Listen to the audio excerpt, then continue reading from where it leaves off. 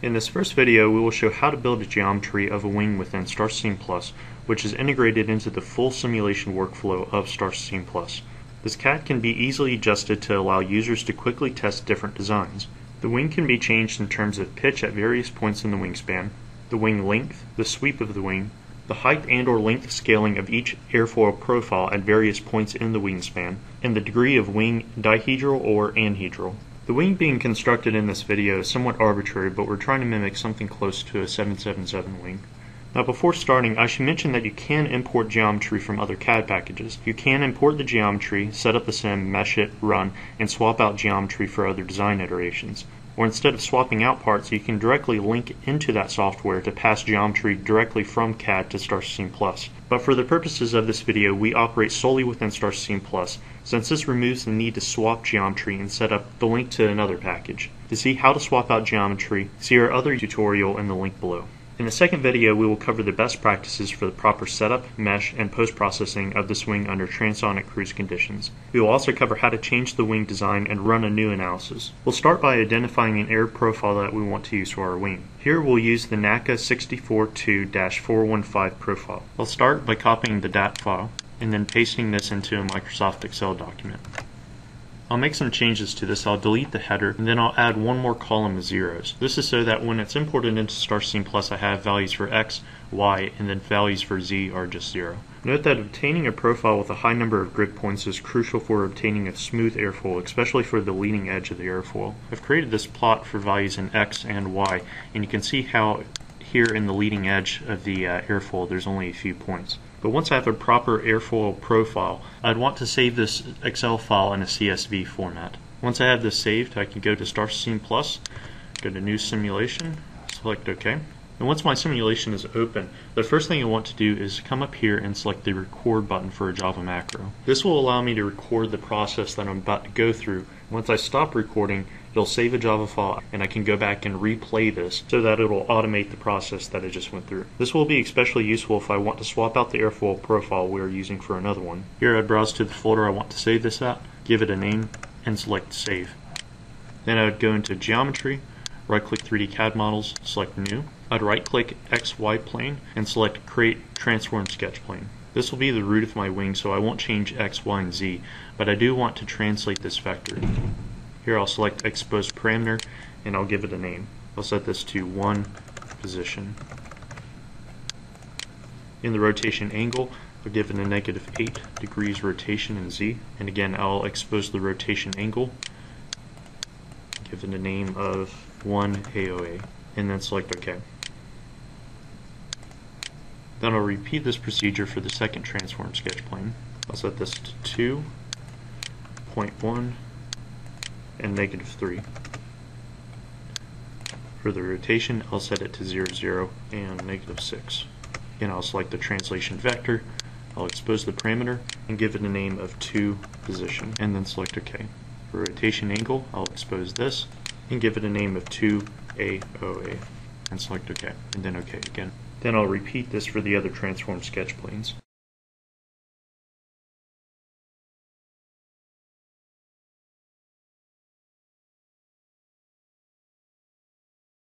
Once that's complete, you can see a set of new design parameters below. This will allow us to go back and easily change these parameters and update the geometry. The next step is to right-click each transform sketch plane and select Export Coordinate System. Once this is complete, I'll scroll up, right-click 3D CAD Model 1, Import 3D Curve. I'll browse to the folder where I saved the CSV file, I'll select that CSV file, and then select Open. If I keep the default as 3D spline, I get a nice curve, but at the trailing edge, instead of getting a sharp edge like I should, it gives me a tightly curved surface. So here I'll select Import as 3D Polyline, I'll select Close the Curve, and I'll select my local coordinate system, and then select OK. Then I'll repeat this procedure for every local coordinate system. So for example, I would right-click 3D CAD, go to Import, 3D Curve, select my airfoil again, and then select my second coordinate system. Once I've imported all my curves, I want to right-click each one of these curves, go to Create Extrude. Here under Body Interaction, I want to set this to None.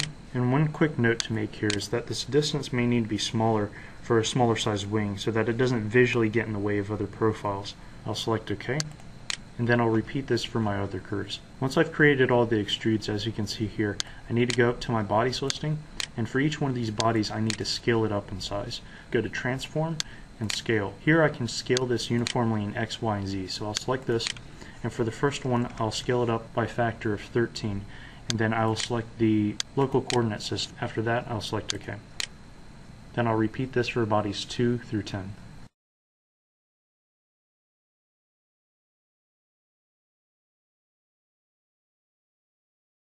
Once the scaling is complete, as you can see down here, I'll reset my view so I can get the view of all the scaling that's been done. After this, I will select the face closest to the wing tip, right click, and create sketch from face edges, and then select OK. I'll repeat this for every extrude going down the span of the wing. Once this is done, I'll see face sketch 1 through 10. I'll select face sketch 1 through 4.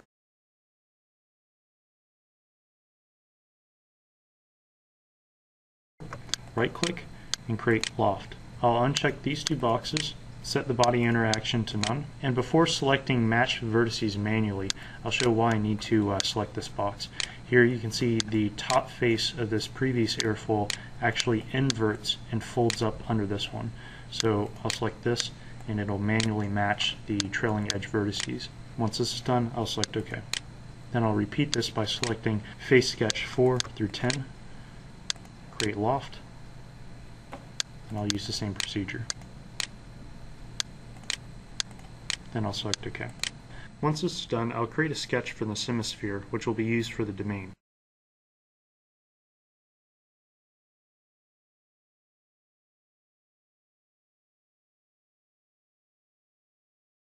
The radius needs to be 8 to 10 body lengths away from the wings. So to get an idea as to what the wingspan is here, I'll use this roller icon up here, and I'll measure from the root out to the tip of the wing.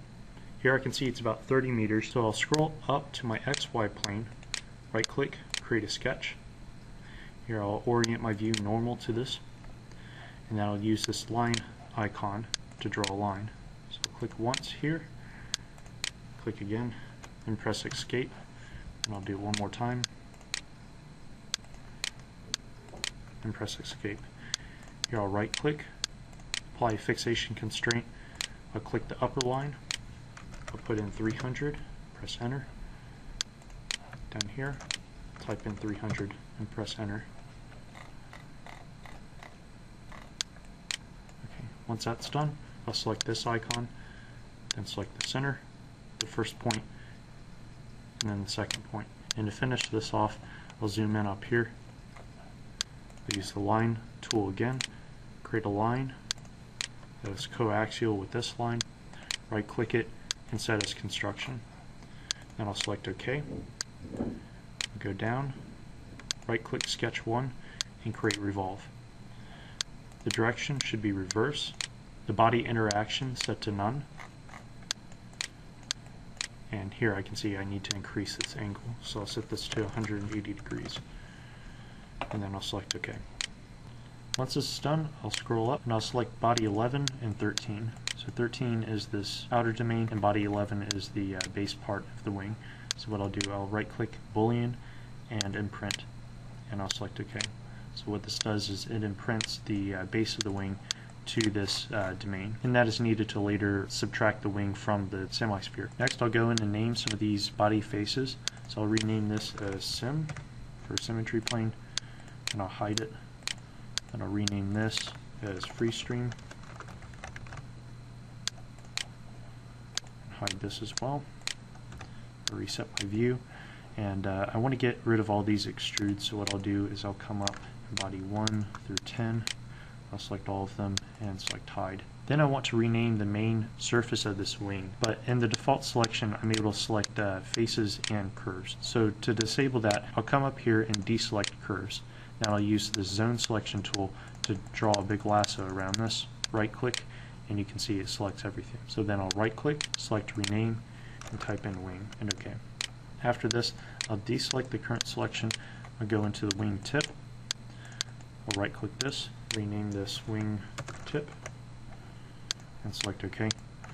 Then I'll re-enable the curve selection, and I want to select the leading edge of this airfoil. Go down here, and I'll right click on this and select rename. I'll do the same thing for the trailing edge.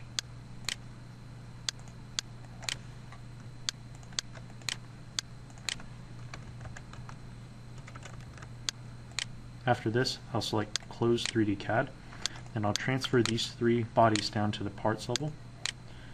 I'll accept the default. Then under Operations, I'll select New and Subtract. This will allow us to automatically subtract the three bodies from each other so that any changes made in the future will automatically feed into this process and produce the one part that we need. So here I'll select all three parts and OK. Under Operations, Subtract, the target part will be body 13. And OK. And after this, I'll right click and select Execute. So now under the parts listing, I see that I have my three original parts and the new subtract part. I'll go ahead and create a geometry scene, and I'll adjust this so we just see the new subtract part.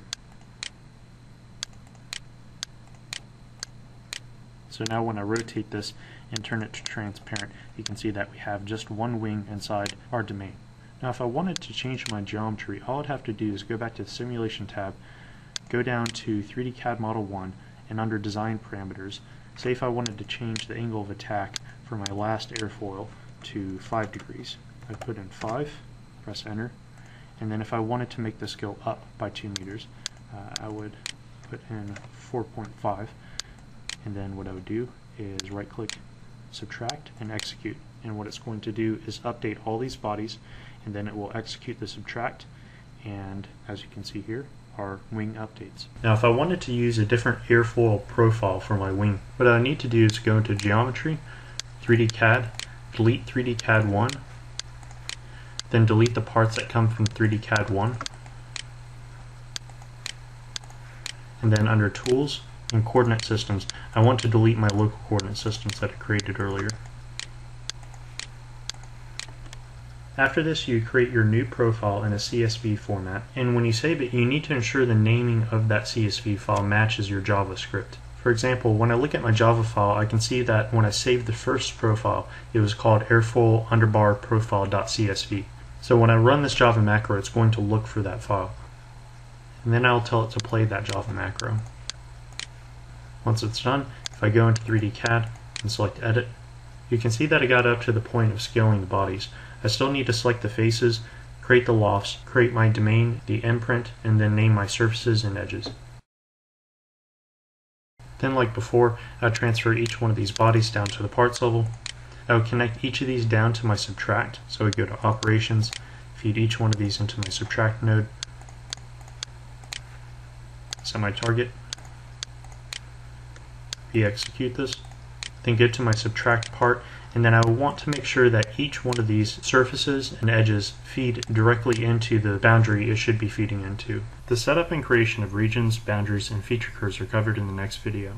Once a link between the part, surfaces, and curves are correctly set to the region level, you just need to clear the solution, select Mesh, and Run, as seen at the end of the next video.